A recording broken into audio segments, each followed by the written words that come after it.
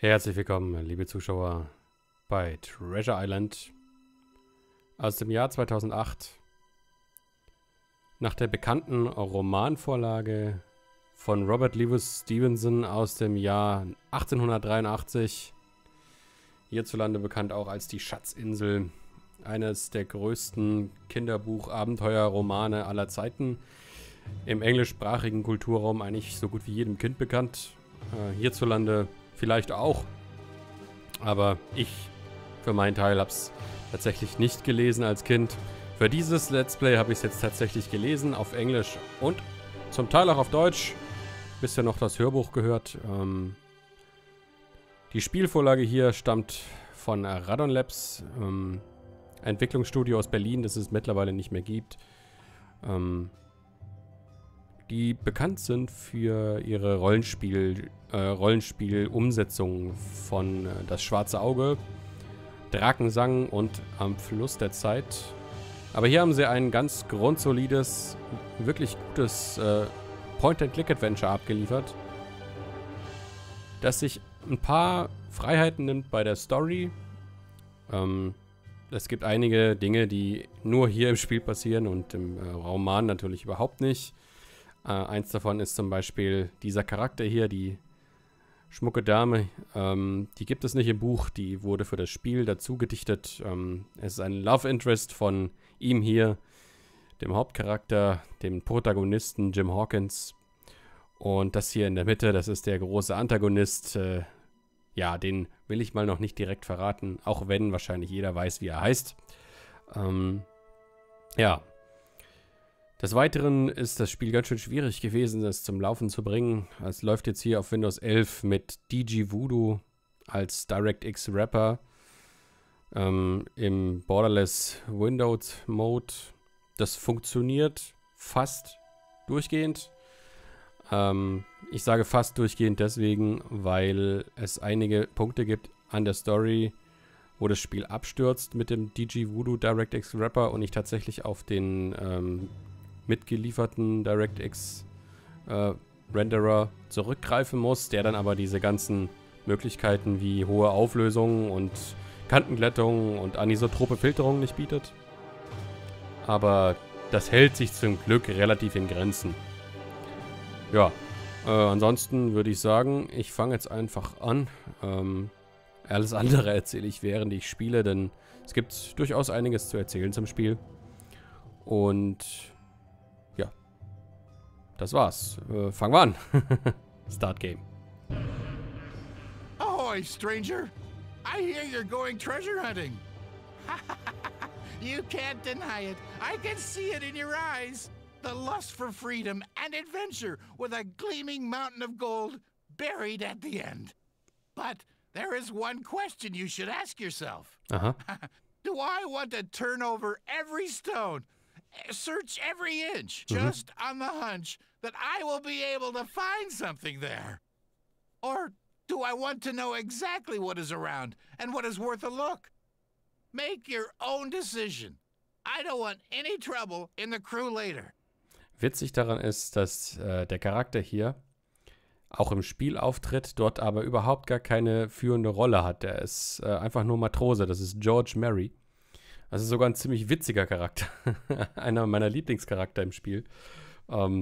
Ja, der fragt uns jetzt, ob wir hier die Hotspot-Hilfe anschalten wollen. Wir wollen die natürlich nicht anschalten, wobei die auch gar nicht so wichtig ist, denn es gibt nicht so viele Hotspots und man muss jetzt auch nicht krass viel Pixel-Hunting machen oder sowas. Die Dinge sind schon recht offensichtlich, in der Regel, ja, wenn man mit ihnen interagieren sollte. Okay, ja, dann sagen wir ihm einfach mal, wir wollen die Hotspots selber finden. Und dann wird auch gleich das Intro losgehen.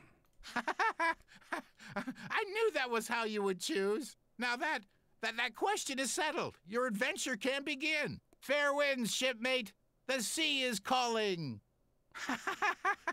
Das Salzwasser in meinen Adern.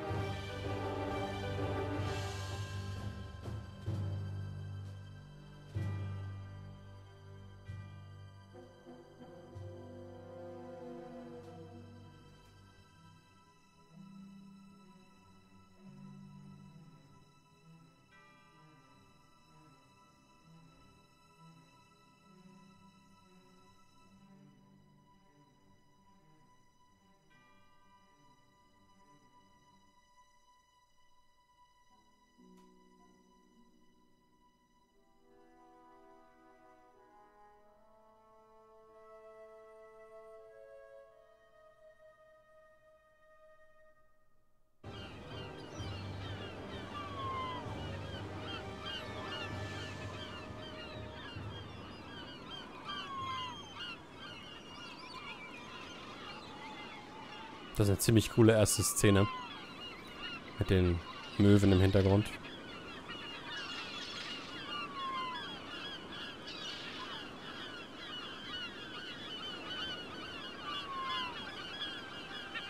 Jim, your guest is bellowing for rum. You should go to him, don't you think? Jim, are you listening to me? I know you miss her, but believe me, no one could have saved her. It was not within my power.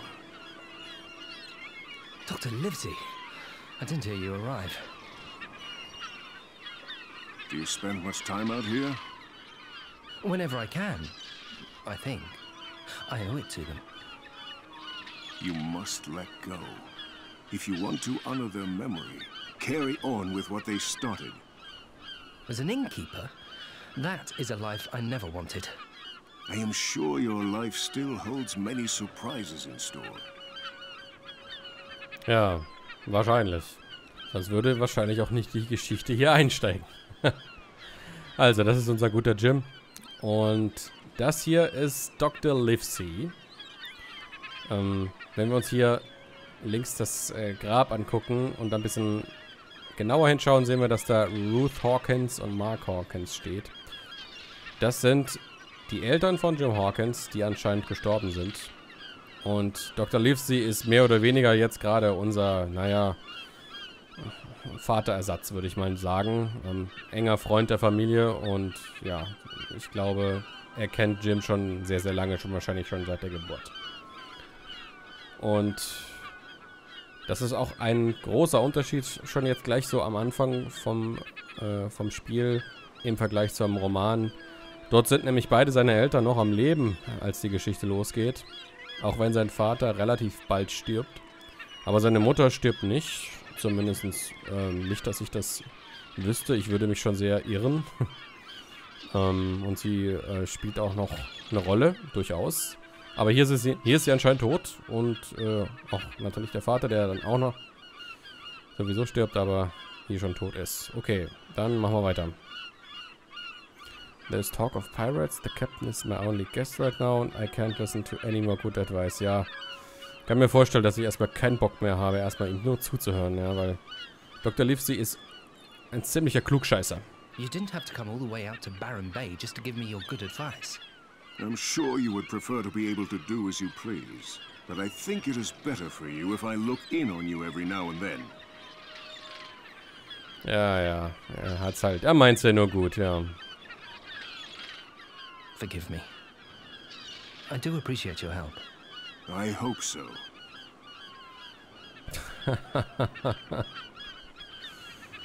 Oh Mann. Also er hat ein großes Herz und er achtet auf mich, aber ja. Irgendwie weiß ich nicht so richtig, was ihn eigentlich antreibt. They say a lot of pirates have turned up in Bristol lately. Have you seen any? Yes, the Buccaneers are hard to miss in the city. I wonder what has lured them to Bristol in such numbers. Maybe they're looking for something in the town. What would there be in Bristol for them? I only hope the town doesn't turn into a pirate's den. The captain at the inn is drinking all of the rum and not paying, but I should be glad to have any guests at all. How long has the captain been at the inn? 3 nights ago, he came bursting in with a large chest that he watches like a hawk. He seems to be afraid of something, but I don't know what's plaguing him. He is loud and demanding, drinks nothing but rum all day, only paid for 1 day. I thought he had more gold with him, but I'm beginning to doubt it. Only paid for 1 day? You should throw him out, post-haste. A guest like that will scare away all your other visitors. Wenn ich welche hätte. Er ist nämlich der einzige Gast, der gute Captain. Und er hat gute Gründe gehabt, das Admiral Benbow als seinen Zufluchtsort zu wählen. Das Gasthaus, das Jim zurzeit als einziger führt. Und wir sind hier offensichtlich, so wie der Hintergrund ja aussieht, irgendwie an der englischen Steilküste. Und gerade eben wurde auch Bristol erwähnt, das mittlerweile heutzutage eine große Stadt ist, an der südenglischen Küste. Wobei, es ist nicht die südenglische Küste, sondern es ist die in der Bucht zwischen Südengland und Wales. Ich weiß gar nicht, wie die heißt. Da liegt Bristol. Ich habe keine Ahnung, wo das Admiral Benbow liegen soll. Es ist zumindest hier in der Geschichte von der Schatzinsel relativ weit weg. Zumindest brauchen sie da mehrere Tage, um da mit Pferden hinzukommen. Nach Bristol, von da aus. Okay, machen wir mal weiter. Wer würde denn hierher kommen wollen? Other visitors? Well, you forget how out of the way the Admiral Benbow is. None of that talk, Jim. The state of the inn is a scandal. When your mother was alive, there were always enough guests. You don't want to wind up like your father. Was? What do you care? I couldn't save your mother, but I swore to her that I would keep an eye on you. You Was don't ist have denn to mit meinem take my Vater? advice, but at least listen to it. All right. Jim, actually, I am here for a specific reason. I didn't want to trouble you with it, but when your mother died, she gave me something. For you. Here. Now it is yours. Aha, eine Form. Ein Amulett. Okay. What is it? I don't know. An iron amulet. Your mother didn't say what it is for, or what meaning it has. Thank you. Are you Das ist all eigentlich right? recht schade. I wanted to say so much to her. It's all right, Jim. Keep her in your heart, and take this amulet as a remembrance of the good times. But keep your eyes open. Some strange characters have been seen creeping about Barren Bay. Yes, I'd better get back to the Benbow and make sure the Bill doesn't smash everything to bits. Do that. I must return to town. I have patients waiting for me, and I wouldn't want Squire Trelawney to think I am neglecting my duties. Take care, Jim. Ja, da hat er gerade im letzten Satz noch einen anderen wichtigen Namen erwähnt. Squire Trelawney. Das ist ein Charakter, den werden wir auch bald treffen. Der hat ziemlich viel Geld und der wird dann später auch unsere Reise finanzieren, wenn wir auf die Schatzinsel fahren. Und der ist ziemlich hochnäsig und ziemlich noch klugscheißermäßig, noch mehr klugscheißermäßig unterwegs als Dr. Livesey. Und halt, ja, sich für alles viel zu fein und, ja, will lieber, dass andere für ihn arbeiten, als dass er einmal irgendwas arbeitet. Ja, schauen wir uns doch mal das Grab an. I can remember the smell of my mother preparing poultry every Saturday. My father was usually outside the Benbow with Was the war nochmal sleeves rolled Poultry? up and chopping wood. Ja, er hat auch gerade eben, Dr. Livesey hat nicht so toll über den Vater gesprochen. Hat er irgendwie sowas gesagt wie, don't end up like your father. Das ist auch eigentlich was ich seltsam finde, dass sie dem Vater hier irgendwelche Dinge andichten im Spiel. Poor devil couldn't even afford a proper grave. Here in Barren Bay, prosperity is as rare as a smile on the faces of its inhabitants. Ja, müssen wir mal gucken, wo Barren Bay ist, ob es das überhaupt gibt auf der Karte. Würde mich mal interessieren, habe ich noch gar nicht gemacht. Und das hier ist der gute Admiral Benbow, nach dem unser Gasthaus benannt ist. Here lies Admiral Robert Benbow, in memory of his heroic triumph against the Corsairs of Gibraltar, 1696. An outstanding strategist and fearless pirate hunter. Duke of Marlborough. I bet he's the only one from here ever to earn fame and respect outside of Barren Bay. Das hat also der Duke of Marlborough über ihn gesagt. Wir können sein Schwert mitnehmen, aus Stein. Oder aus welchem Material auch immer diese Statue gebildet. Ah, ich weiß nicht, wie sie hergestellt worden ist. Ja, wenn wir hier doppelklicken, dann läuft er ein bisschen schneller. Ja, viel mehr ist hier auf dem Friedhof gar nicht zu holen. The tombstone is heavily weathered. Gibt nur noch ein paar Sachen anzugucken.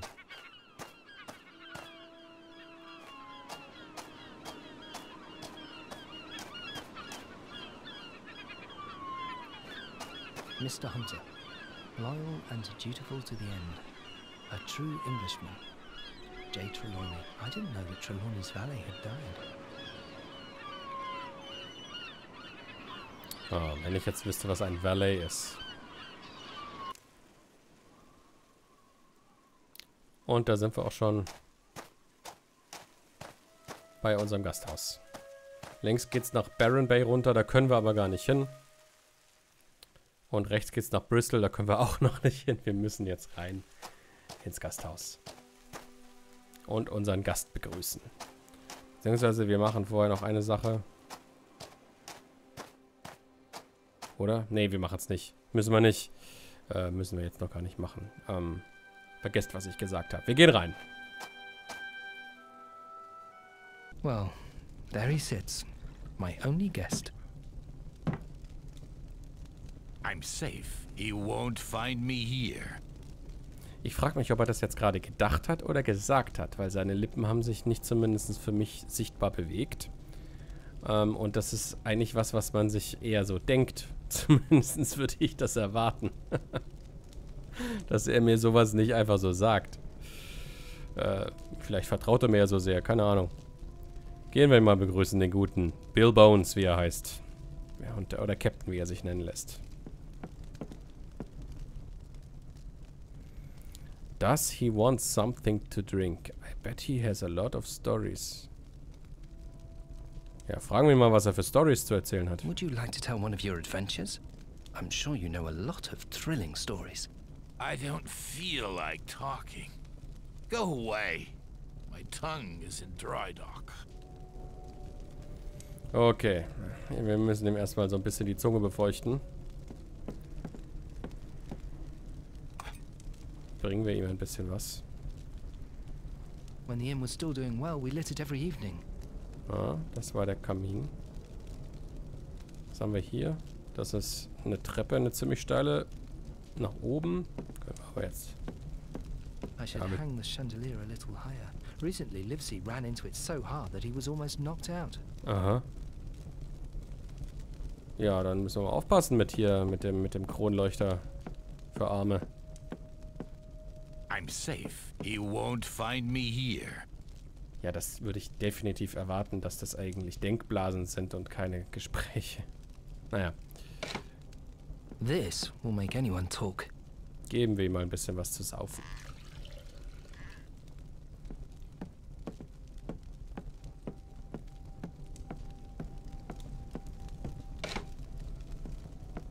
Gucken, ob es ihm schmeckt. Here you are. Ah, that's better. I can smell that this is a brew worthy of the name rum. No cheap muck from France, by Neptune's trident. Old Bill likes it. Spricht da noch in der dritten Person von sich.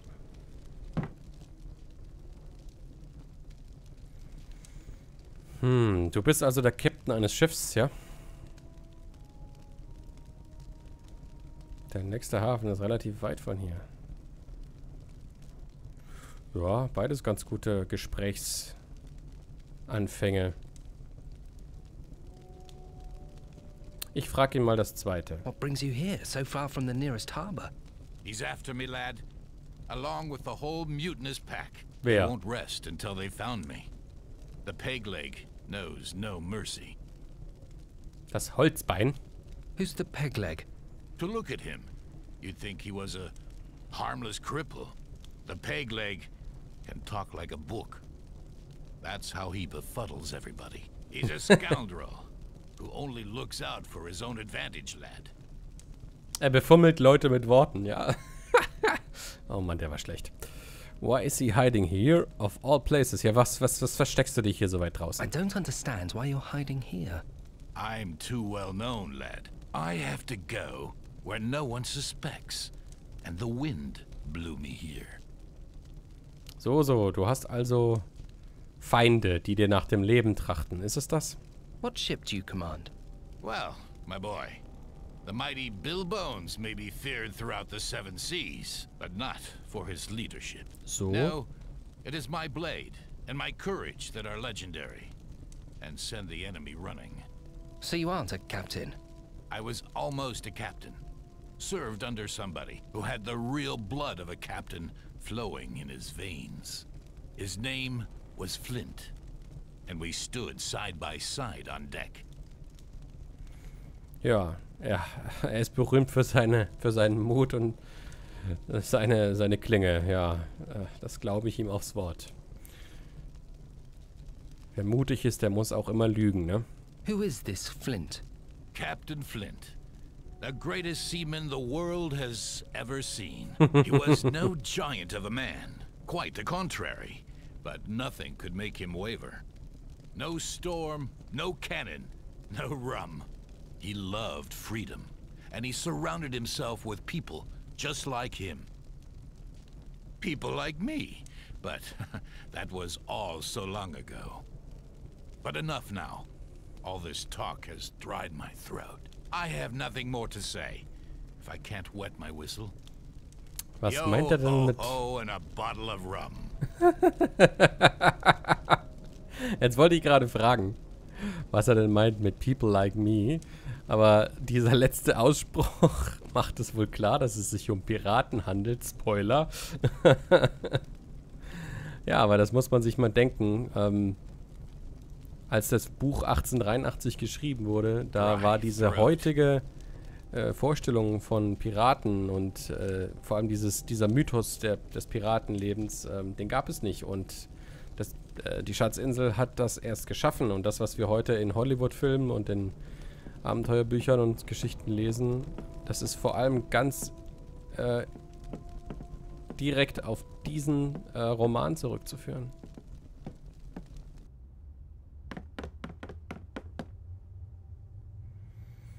Na dann, was haben wir hier unten? Broom. Gucken, kann ich den Besen mitnehmen? Natürlich. Was ist das? The coal chute. When I was forbidden to leave the house, I would always sneak out through here. Okay. Das werden wir vielleicht auch später nutzen müssen, vielleicht, ja. Was ist das? The large storage barrels. It used to be they were always full, but we also had guests then. Was war denn drin in diesen Fässern? War das alles voll mit Wein? Oder Rum? Eine Rattenfalle. My most successful model. Absolutely certain to work. Und warum kann ich sie nicht mitnehmen? Die sieht nützlich aus. Und da scheint das You can Licht. hear almost every word spoken in the taproom through the floorboards. Das ist da schon wieder ein Omen. Da wird doch bestimmt wieder irgendwas passieren. Irgendwelche Gespräche belauschen. Was ist das? Brandy. The good brandy. My father never touched it, not even when he ran out of rum. For special guests, he always said. Ich kann ihn noch nicht mitnehmen. Ja, dann muss ich wohl woanders gucken, wo ich irgendwas finde, was ich ihm geben kann, weil das Fass, aus dem wir vorhin den rumgenommen haben, das ist leer. There's nothing I can use in the shelves. Why can you never find anything in shelves? Das frage ich mich auch. Man kann nichts in Regalen finden, denn das wäre jetzt so einfach. Gehen wir mal wieder hoch.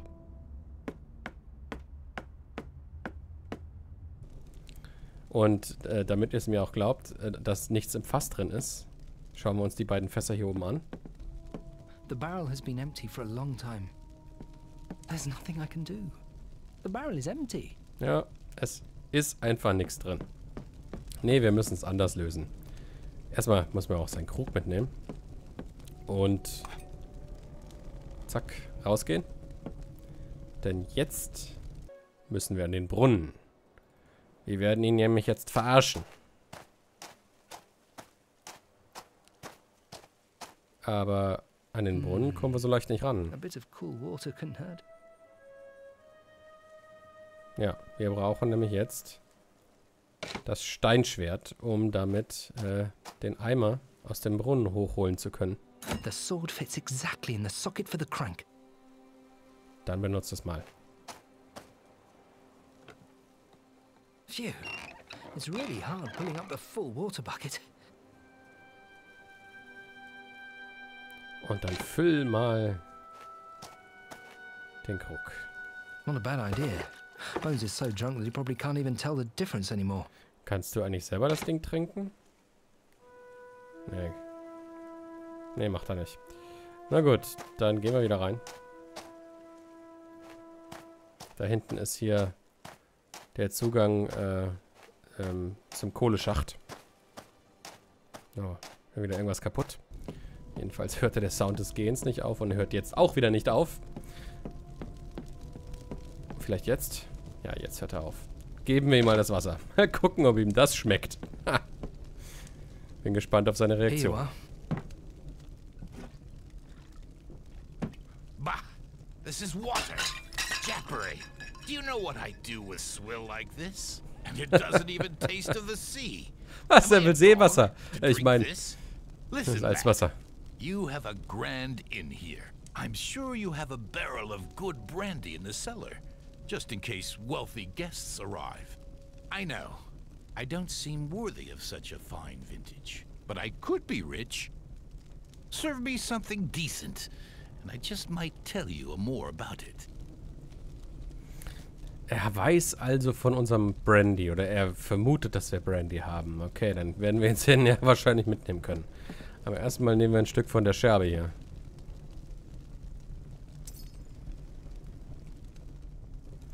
Und runter.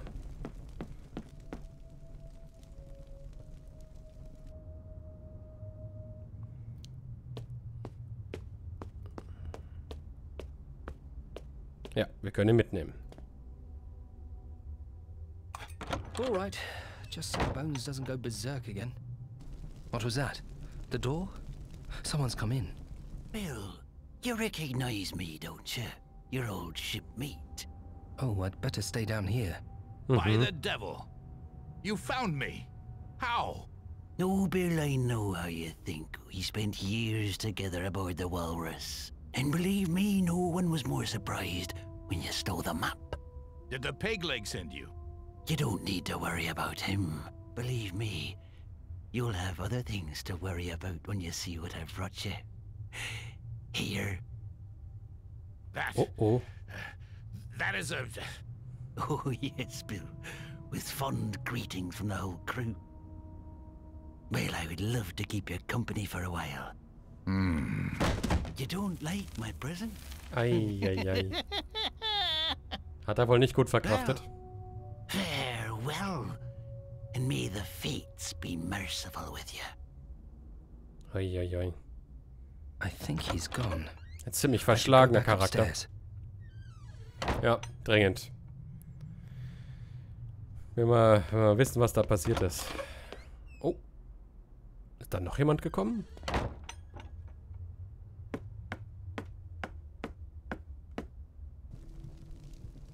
Ja, wer ist das? Und wie kommst du hier rein? Jim? Antoinette? Sie kennt mich? Antoinette? What in God's name happened here? Ja, das würde ich auch gerne wissen. Wer hat dich gerufen? Woher wusstest du das hier? Was? Wer? Okay, ich glaube, wir müssen uns erstmal hier um den guten Jim kümmern. Auch wenn er nicht gerade der netteste ist, aber er sieht ziemlich ungesund aus. I'll tell you later, Antoinette. First, I need to look after Bill. Look, he's got something in his hand. The other fellow must have given it to him. What is it? Oh God, a black spot. A what? You don't mean to tell me you don't know what a black spot is? Ein I schwarzer see what Punkt. it is, an ink blot on a piece of parchment. And? The black spot is a pirate symbol, Jim. It foretells terrible things. Oder auch What sort schwarzer of Fleck. terrible things? Revenge, death and ruin, a curse, all manner of things, and none of them pleasant. Believe me, your friend Bill has bigger problems than whatever he owes you. Er hat sogar noch größere Probleme als den schwarzen Fleck. Ja, das ist, ich weiß gar nicht. Ich schätze mal, das ist komplett erfunden von Robert Louis Stevenson. Ja, wenn sich eine Crew gegen ein Crewmitglied wendet, und ich glaube, das könnte auch der Captain sein, dann stellt die Crew dem Crewmitglied, dem Verhassten, einen schwarzen Fleck zu. Also auf hier so einem Stück Pergament oder Stoff oder sonst irgendwie so einen schwarzen Fleck. Und das bedeutet, dass er jetzt mehr oder weniger eigentlich freiwillig ist. und sie ihn töten werden oder wollen oder ihn zumindest in irgendeiner Form um die Ecke bringen. Und das hat jetzt Bill hier bekommen, weil er seine Crew bestohlen hat. Ja, und wir wissen noch nicht, was sie ihm geklaut haben. Ja, gerade eben hat er irgendwas von einer Map gesagt, der andere. Ja, was denn für eine Map? Das werden wir rausfinden. Okay, und sie ist Antoinette. Okay, ja. Ich habe ja schon gesagt, dass sie eigentlich gar nicht im Roman vorkommt. Deswegen musste sie irgendwie halt mit in die Story eingeflochten werden. Und das ist jetzt hier auf ziemlich holprige und mehr oder weniger nicht ganz verständliche Art und Weise passiert, denn wir wussten ja nichts von ihr und es wird auch jetzt im Laufe dieses Dialogs nicht aufgelöst, warum sie überhaupt da ist. Sie ist einfach da. Sie kam einfach her in diesem Moment. Er fragt sich das auch gar nicht, der Jim. Ja? Es ist einfach so, sie kennen sich halt, ja, und das ist, ja, das ist eben so. Das müssen wir eben einfach akzeptieren. Gut. Weiter im Text. Bill is a pirate, but who threatened him? Are we in danger now? Ich würde erstmal das dritte fragen. Do you think the other fellow will get help? What if a whole mob comes? True. If the whole crew that sent the black spot comes, we mustn't get caught in the middle. Ja, dann sollten wir uns wahrscheinlich eher besser verstecken. Okay, und hast du eine Vermutung, wer ihn denn bedroht? Who would want to threaten him? It must have been comrades of his. Why? Because a black spot is only handed out if the entire crew speaks against one of their members. And then ugly things happen. Wie ich bereits sagte. I don't know. It hardly looks as though he's on Her Majesty's business. Yes, he is an uncouth fellow, but that doesn't necessarily make him a pirate. The Doch, black doch. spot is clear, Jim. This man is a pirate, and he's involved in some shady business. Pirat. Okay, dann schauen wir uns doch mal seinen Note an. Let's take a closer look at this mysterious spot.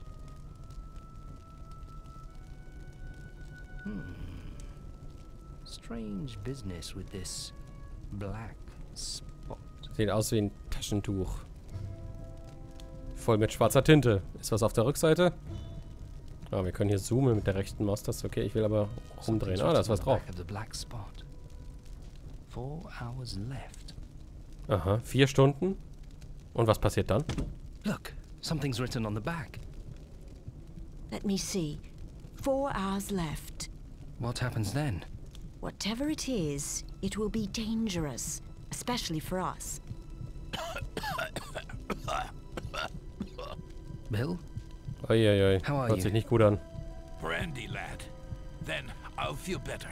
Sure if Saufen! that'll help. Quiet, girl. Brandy. Jim, straight away. Just the word brandy will be your death. Ah, ja. Direkt Brandy You're aus a der good Flasche. lad, Jim. Finally, that will put some life back into me. So, Or so. stamp it right out. Je nachdem, was mit ihm los ist, aber ja, kann ich gleich erklären. There was a fight earlier, the black spot, things are going poorly for Bill. Ja. Ja, sag uns doch mal was über What den does the Black black Spot. spot mean? It isn't half as bad as what is going on in my chest. The brandy dulls the pain. But I haven't much time left. Not much time. Okay, der sieht so aus und hört sich so an, als würde er gleich den Löffel abgeben. Ja, things are going poorly for Bill. Frag ich ihn mal noch das andere. There was a fight earlier. What happened? He found me. They all know where I am. Who? My shipmates. We sailed together under Captain Flint, but we were never friends. Pirates aren't exactly known for that. He wants to take it from me. What does he want to take? The peg leg. He wants my one and only. Curses on him. The others are just his messengers, the dogs. I admit, the map isn't mine, but he'll never have it. He'll never find it. And the black spot, I'm not afraid of it. Let them threaten me as much as they like. They'll all wind up with the fishes. Can I help you somehow? You have. You took good care of me all these days. No one can protect me from my fate. Where is your one and only Bill? Tell me. By Davy Jones. They'll never find it. The treasure map. They'll never find it. Ah. What? A treasure map? He's dead, Jim. He really is dead. His heart couldn't stand the excitement. It Ja. can't be. Where is Dr. Livesey when we need him? I don't think he could have helped the pirate anymore. Die ganze Geschichte ist im Buch anders beschrieben. Antoinette übernimmt hier ganz viele ja, Handlungen, die eigentlich Jim Hawkins Mutter, Dr. Livesey und auch noch andere Personen sozusagen gesammelt übernehmen. Und das macht jetzt alles Antoinette. Ja, wahrscheinlich ist das auch der Grund, warum sowohl sein Vater als auch seine Mutter für tot erklärt werden im Spiel, damit Antoinette was zu tun hat. Ja. Okay. Ja, ich denke, wir gucken erstmal nach der Treasure Map. Do you think he was lying when he claimed to own a treasure map? Why should he do that on his deathbed? Maybe he was just confused. I don't think he wanted to tell us some sailor's yarn just at that moment. And why would his old comrades have wanted to give him a black spot if there wasn't something to his story? Let's look around. Maybe Wenn we er die can find Karte the treasure map geklaut hat somewhere. und das seine Crew war, oder zumindest seine Shipmates dann, weil die wollen ja alle ihr Gold, ihren Anteil, und er hat jetzt die Karte. Okay, was haben wir hier? Da ist sogar ein Schlüssel. Ja, den müssen wir auf jeden Fall mitnehmen. Look, he has a small key hanging around his neck. Maybe the key will lead us to the treasure map. Ja, ziemlich unspektakulärer Schlüssel, aber der wird mit Sicherheit irgendwas bringen. Können wir mit Bill noch sprechen? I'm afraid he won't tell us anything more. Ja. Können wir nochmal mit Antoinette? Nee, auch nicht. Okay, gut. Dann gehen wir mal in sein Zimmer. Übrigens wird hier, das kann ich euch mal zeigen hier, alles, was wir sozusagen erleben, wird hier von Jim fein säuberlich in seinem Tagebuch aufgeschrieben. Das möchte ich aber nicht vorlesen. Also, das ist im Prinzip einfach alles nochmal so ein bisschen erzählt und wenn man nicht weiter weiß, kann man da so manchmal kleine Hinweise bekommen, was man denn vielleicht machen muss. Aber, ja, das möchte ich tatsächlich nicht vorlesen. Ist sonst zu viel. Ich laber sowieso schon eine ganze Menge.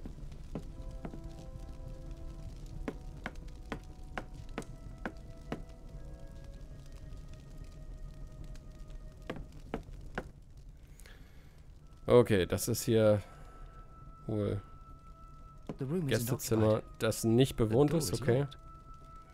Daneben haben wir einen Stuhl. It's more comfortable than it looks. It's enough for putting up your feet. Und einen Nachttopf. Fortunately, this isn't being used right now. Emptying chamber pots is not one of my favorite jobs.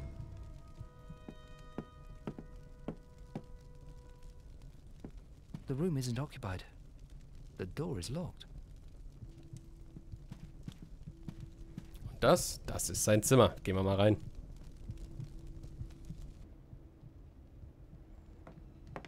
Okay, das ist eine Truhe. Was ist hier daneben? Ich will erst den anderen Kram angucken. There's hair everywhere. In the wash basin, on the soap. Disgusting. Ist hier eigentlich ein...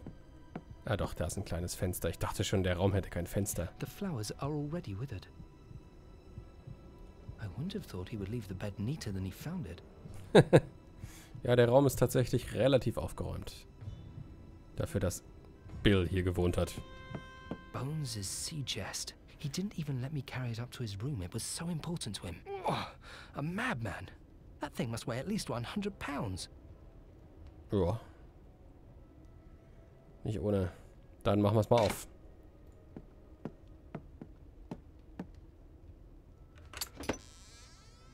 Na, was ist denn da für Zeug drin? Let's see what we have here. An old sea coat, tobacco, shells. How odd. He made such a fuss over this junk. Okay.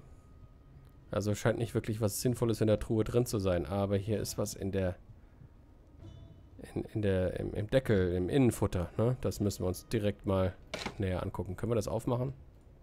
Good idea. What's back there? It doesn't look... Wait, there is something. Mhm. Eine Karte mit einem großen roten Punkt und der X markiert den Punkt. Ach ja, da werden Erinnerungen an andere Spiele wach. Die übrigens auch natürlich von der Schatzinsel inspiriert worden sind. Ja, ich spreche von Monkey Island. Das wusste ich all die Jahre nicht, ja, weil ich all die Jahre das Buch nicht gelesen habe und auch übrigens auch keinen der zahlreichen Filme geguckt habe, die die Geschichte verfilmt haben. Weiß ich erst jetzt, dass das alles darauf basiert. Ja, und hinten auf der Karte nichts drauf. Zumindest nichts, was wir lesen können. Aber vielleicht werden die Charaktere das versuchen noch zu entziffern. Gut. Bones wasn't lying. There really is a treasure map. I can't believe it. We found it. A real treasure map. And the way it was hidden Oh. must be very valuable. Wer was da? Let's take a look. Ja, gehen wir einfach mal raus, gucken.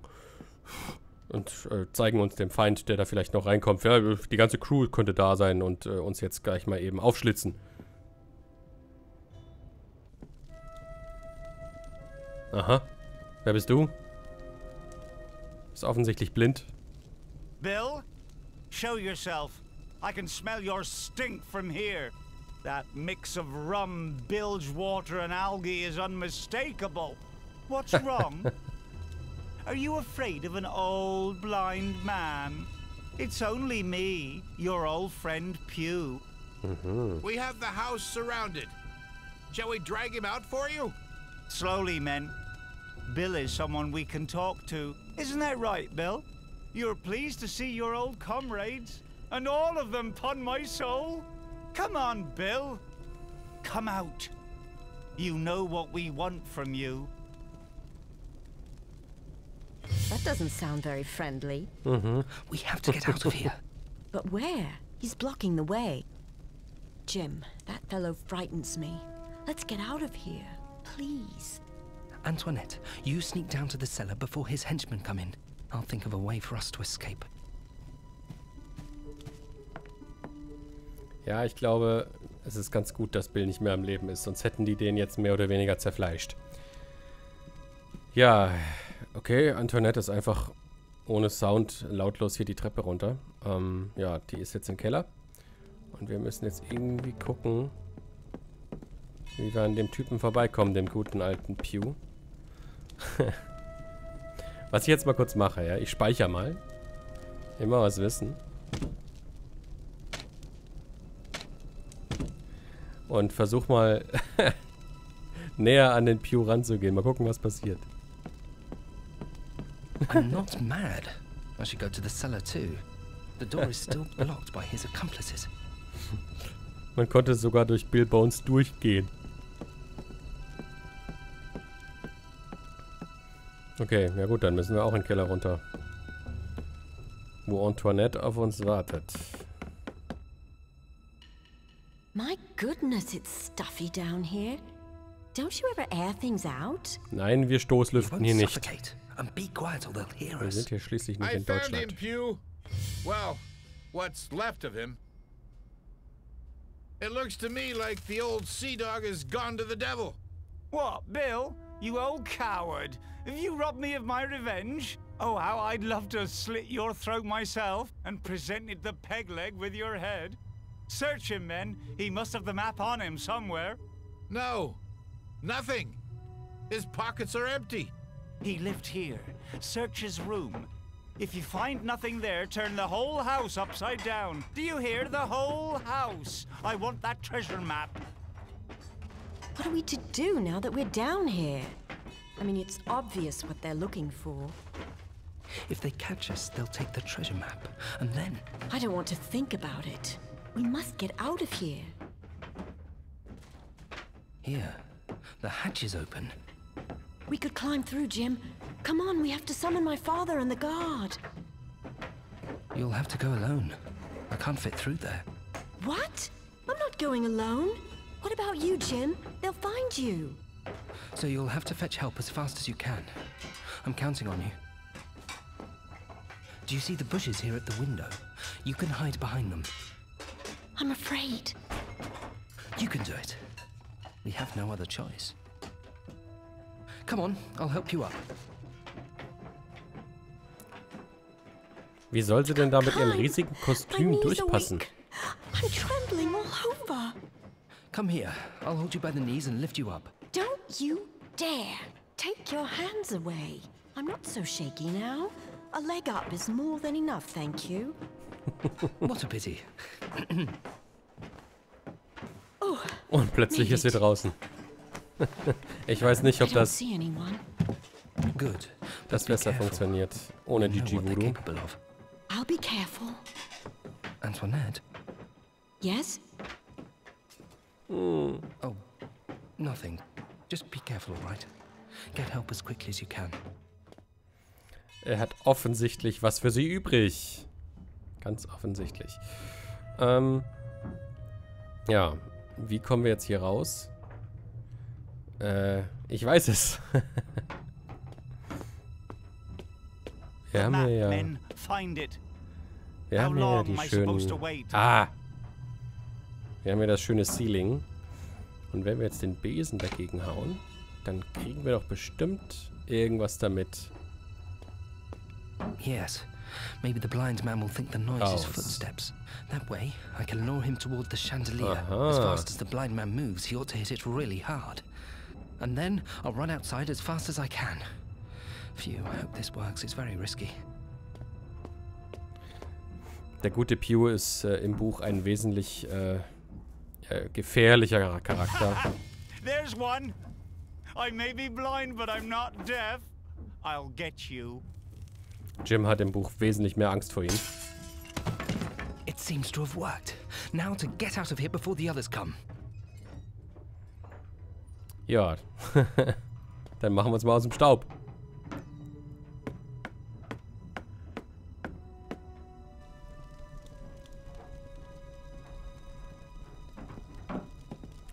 Der hat richtig Todesangst vor ihm, weil der ihn sehr bedroht. Aber er ist eigentlich ziemlich schwach. Er ist einfach nur in der Lage, sehr überzeugend bedrohlich zu wirken auf andere Menschen. Er ist sozusagen auch gerade der Unteroffizier sozusagen der Crew, die den gerade anführen. Weil sie alle ihm hier oft an den Kragen wollten und jetzt seine Karte suchen. Dann schauen wir mal, wer draußen ist. Antoinette, you did it. Du hast aber schnell Hilfe geholt. What do you think? I was worried. The blind man's out cold. Arrest them all. Jim, are you all right? I was already on my way with the guard in Trelawney, and we met Antoinette. Oh, thank God. You're here. We have captured the blind man and his henchmen, but they have certainly caused a lot of chaos. What did they want here? Did they kill Bill Bones? Nein, natürlich nicht. Das haben wir gemacht. Nein, das war nicht wir. Ja, ich wollte noch kurz sagen, der gute Mann hier mit der großen weißen Perücke, das ist Trelawney, John Trelawney, der Squire.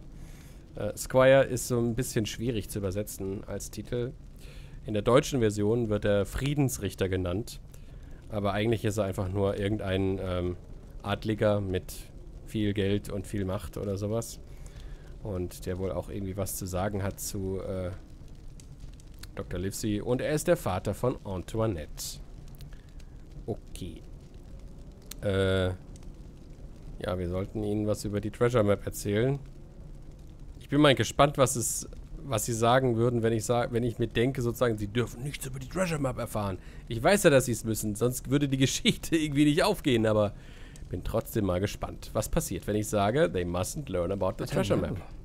I didn't see what happened when I was in the cellar. Jim. Psst. Antoinette, what is it? Are you keeping something from us? Jim, we have to tell them. Maybe others are searching for it. We need help. Jim? All right. I have the treasure map. Was? Show me. Here it is. This is an island, some 9 miles in length and 5 wide. 2 anchorages. One hill is marked spyglass. There's a red cross. Bulk of treasure here. There are some curious instructions on the back. They seem to be directions to the exact place the treasure is buried. What do we do now? Was macht man wohl, wenn man eine Schatzkarte gefunden hat? Und offensichtlich Leute hinter der Schatzkarte her sind. Das heißt, der Schatz könnte auch noch da sein. Was macht man dann? I want to find the treasure. Such things never go well. I know what he wants to hear. Ja, ich bin jetzt einfach mal so frei und ich sage jetzt einfach mal irgendwas, was den eigentlichen Plan torpedieren würde, aber ich weiß ja, dass wir losgehen würden. Ja, sagen wir mal, spielen wir mal den Spielverderber. No one should learn about the map. Maybe Mr. Trelawney should take custody of it. I'd be glad to. But, Jim, we cannot simply ignore the buried treasure. Do you hear that, Jim? A treasure hunt! How exciting! Bill Bones talked about Flint. He must have amassed incredible riches. Flint? He said Flint? Oh, if this is really Flint's treasure, then... Jim, the map could be important. Well, then I had better keep the map. No one would suspect that I have it, would they? Darling, go home. Tell Joyce to pack my things, but tell no one about the treasure map. I'll hurry. After all, I have to pack my things too. What? Naturally you'll stay here. Naturally I'll come along. We found the treasure map together. It's too dangerous. We don't know what dangers await us. And what dangers do you think await me if I stay here? Who knows how many pirates are looking for this map, and the trail could lead them to me. I would be home all alone and at their mercy without protection. Would you permit that? I feel much safer near you, Father. Antoinette is right. More buccaneers could arrive. Very well. I know that you've inherited my stubbornness, but you keep out of trouble, young lady. Then it is decided. We shall go treasure hunting. But we need a suitable ship and a reliable crew. We shall set out for Bristol tomorrow. We'll find what we need there. Wonderful, Jim. We're really going treasure hunting. Und jetzt gibt es erstmal einen größeren Zeitsprung. Und das zweite Kapitel beginnt